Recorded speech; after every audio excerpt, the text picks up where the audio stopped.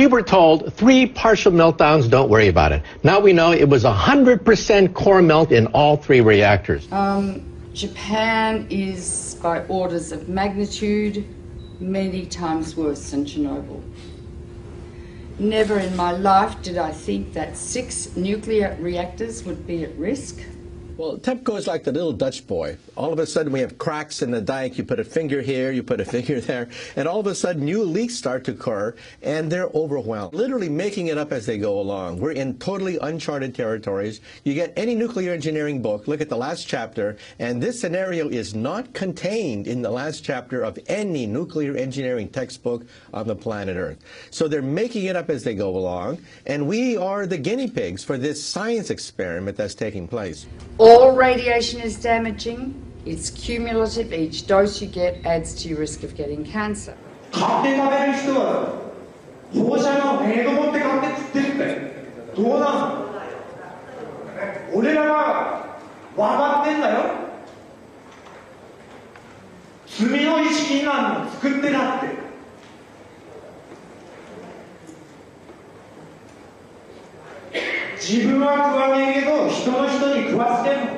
Within days of the Fukushima Daiichi catastrophe beginning, we were getting fallout coming down in rain in the United States, not in insignificant quantities. And also, of course, the seafood, not only does the ocean's currents bring the radioactivity this way, but also the sea life itself, the bluefin tuna, migrated from Japan to North America and carried the radioactive cesium in its flesh over here. Wow, not a good time to be eating tuna. The food chain remains contaminated for hundreds or thousands of years, and we'll start seeing lung cancer and leukemia, I think 2 to 5 years from now. And then solid cancers will start appearing 15 to 60, 70 years later. So the ace up the sleeve of the nuclear industry is the incubation time for cancer. It takes a long time for cancers to develop once you have inhaled or been exposed to these radioactive elements.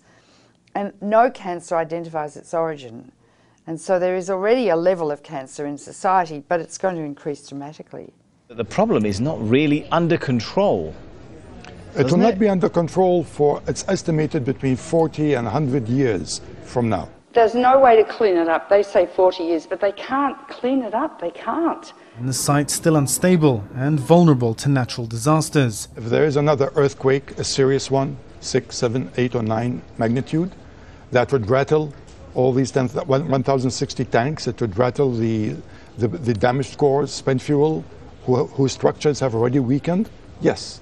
That's a potential very, very serious threat. Approximately 300 tons of water was filtering through the site until early this month, becoming laced with radioactive materials and then seeping into the sea. Another factor is the ever-increasing amount of water accumulating inside damaged infrastructure. Once it makes its way into reactor buildings, it mixes with radioactive isotopes. For months, TEPCO workers have been pumping up 400 tons of water every day and storing it in tanks on site. There's 1,060 tanks, stainless steel water tanks, that are holding the water which they keep pumping into the damaged reactors and the spent fuel storage pools. From the air, the scale of the problems at Fukushima become clear. The growing mass of storage tanks now dwarfs the plant itself. More than 1 million tons of highly radioactive water is now stored here. But the tanks have been hastily built. They're made of steel plates, bolted together, rather than welded. Last week, workers detected a major leak in one of those tanks. About 300 tons of water escaped, releasing several quadrillion becquerels of radioactive particles. Experts have often pointed out how vulnerable they are to damage. The tanks, though, have been put together very quickly. There's no guarantee they'll last. Their seals are made of rubber, and the joints and bolts are corroding, and they may last not more than 5 years. So the tank farm has grown dramatically, and it's on the hill. Of course, the problem is because it's on the hill, the water flows down, and if there's an earthquake, all of these pipes are held together with plastic piping, not much different than what you've got on a swimming pool. So the plastic pipe will snap, and that water will just run right down that roadway directly into the ocean. And how long the contamination has been leaking into the water? Very likely since the explosions and the meltdown at Fukushima Daiichi in March of 2011. Wow, that is quite a long time. Now, how much and what sort of radiation is leaking into the Pacific? I know there's all different types, so if you can explain that in a little detail. Well, clearly what we've seen now is the movement of radioactive hydrogen, tritium, which is a mobile radioactive isotope, but clearly radioactive cesium, 134, 137, strontium-90. We're seeing a full range of radioactive contaminants now moving, which indicate that the damaged cores of these reactors, the meltdowns themselves, are now contributing to the contamination of the Pacific Ocean and groundwater that's moving at about a rate of 300 to 400 metric tons per day. So that radiation has been leaking into the water and polluting the fish continuously for the last 2 years. Radioactive iodine-129, its half-life is 17 million years, plus strontium, plus cesium, plus tritium, and I could go on and on and on. If it gets into the sea, the algae concentrated hundreds of times, then the crustaceans concentrated hundreds of times, then the little fish, then the big fish, then us. Because we stand on the apex of the food chain. You can't taste these radioactive elements, you can't see them, and you can't smell them. They're silent. This graphic shows the gradual contamination of the Pacific Ocean due to leaks of radioactive water from the crippled Fukushima nuclear plant in Japan. The simulation, which was run by a German marine research institute, shows the entire Pacific waters being polluted by radioactive water in just 6 years. The fuel core of Unit 4 at the Fukushima Daiichi nuclear plant. More than 1,500 fuel rods sit in a damaged storage pool 30 meters above ground. Yeah, the amount of radioactivity within the rods themselves is about 14,000 times that of the Hiroshima bomb. We are dealing with diabolical energy. E equals mc squared. It's the energy that blows up nuclear bombs.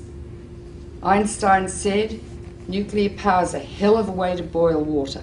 They need to remove those fuel rods from the pool because if there's another earthquake, Building 4 would go down probably, and all those fuel rods would be exposed to the air and they would burn.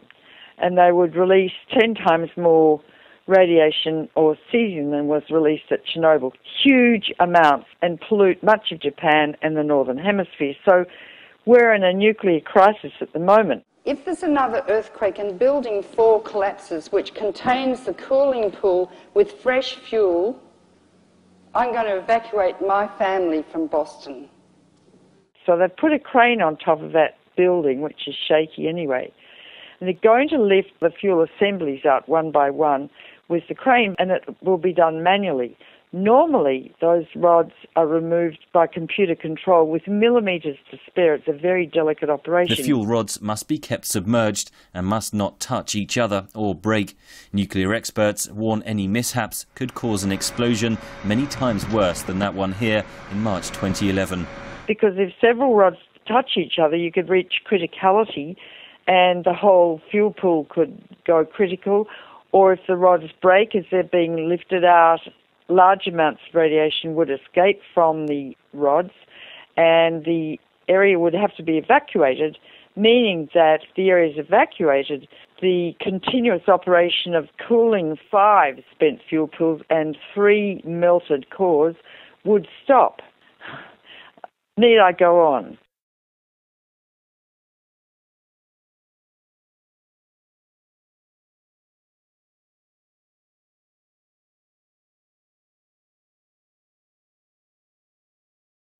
A study just published by the United States government reports the discovery that low-dose radiation is so safe, evacuations from future nuclear disasters may be unnecessary.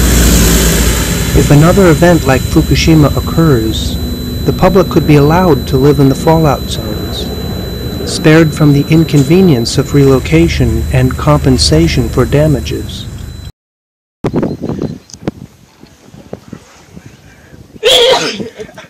Excuse me, is that on your video? Yeah. I'll probably put music over it. Go ahead and shoot it.